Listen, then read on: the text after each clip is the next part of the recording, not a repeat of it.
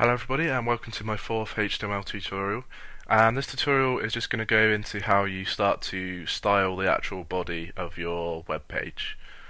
So I'm just going to use a few different simple stylings. So in here I'm just going to have hello world, hello country, hello universe.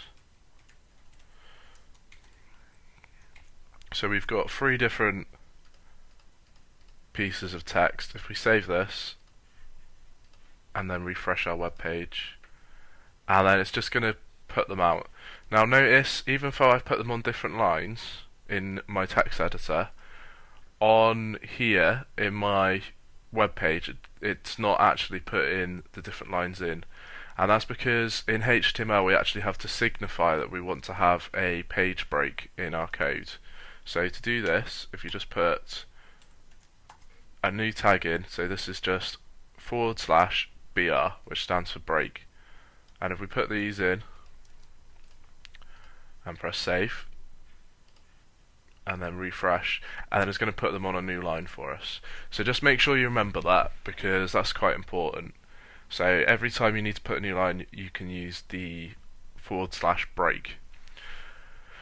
A lot of the time you don't actually want to use that because you want it to be a different paragraph, say. So normally your text is just happy to go across the screen, and then you only want to actually jump down when there's a new paragraph. So for each paragraph we have, what you do is you just start off the paragraph with a P tag, and then at the end of your paragraph put in a /P tag. And then what this does is it will make this particular anything between them is one paragraph. So if we make this so we have 3 paragraphs,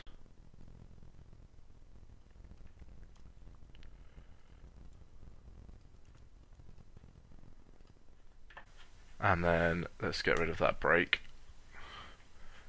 and just refresh this. And then you notice that they're a bit more spread out than the breaks are, and that's because they have a different paragraph. So if we type a lot more text in here, so let's just put in some random jargon and press save, and then when we refresh this, then when it hits the end of whatever element it's in, it's just going to fill across onto the next line for us as a paragraph.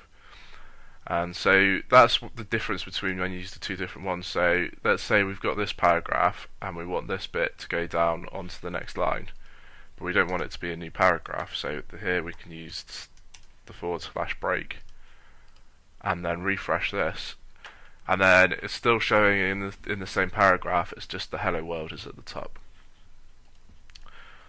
So that's the basics of putting your paragraphs in. What now if we want actually this to be a header, so we want it to be a little bit bigger.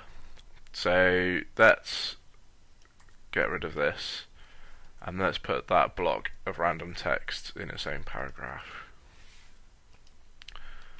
and then our hello world at the top we want to be a header. So what you use for your header tags is H and then a number between 1 and 3. And then /H1 just to signify the end of the header. So the easiest way to show you what this does is just to show you. So refresh this, and then now it's just going to give you in nice big writing. It's going to make it so that it goes down onto the next line. It's just the same as a paragraph does. So it's going to split the two up, and it's going to make it bold as well.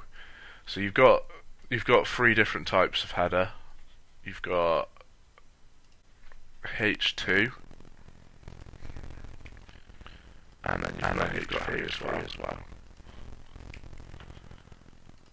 If we save that and then refresh our web page, and then you notice that they're all pretty much the same concept. It's just that the H1 is really big, and then when you get to H3 it's not as big as it was before.